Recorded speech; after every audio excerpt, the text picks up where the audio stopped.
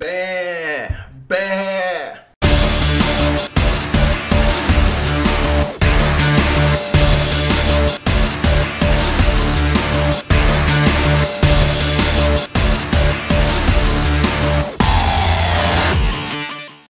What's up guys, welcome to another video, and today we're going to be exploring something very simple, but it can be challenging in this thing called how to add images within a React component, right? Well, whenever we want to do this, for example, let's go ahead and define our component. So now, how to add images using a React component. I've seen a lot of people go ahead within the SRC folder and create an image folder, and they technically go ahead and add all of their images in there and do different things. And the whole reason is because when they try to do something like this, let me give you guys a try. For example, let's say if we have something inside a public folder, we have an image folder called Goran-Ivos JPEG. Well, if we try to refer to this image, the location it is, we are inside the app folder. Let's go ahead and we add an image tag. And if I try to do, all right, go one level up / public / what is inside the public, it's something called images.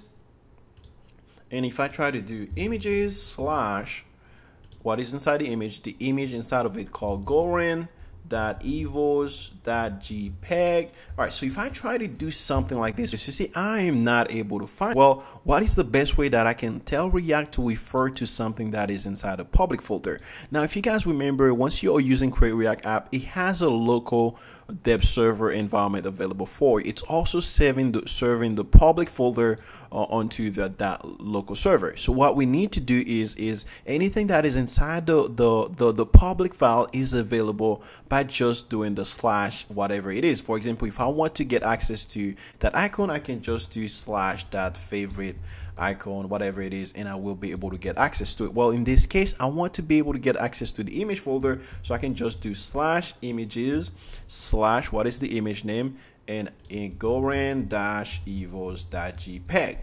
All right, so once we're able to do that, then React will go ahead and find it for you. And look at that. There you go. I'm now seeing the image. Of course, the image seems to be too big, so I'm going to add some CSS down here. / refer to the app.css, and once I add some CSS, I'm gonna go inside my CSS. I'm gonna say, all right, I'm gonna go inside my CSS and I want the image to have a height probably of 300 pixels, something very short.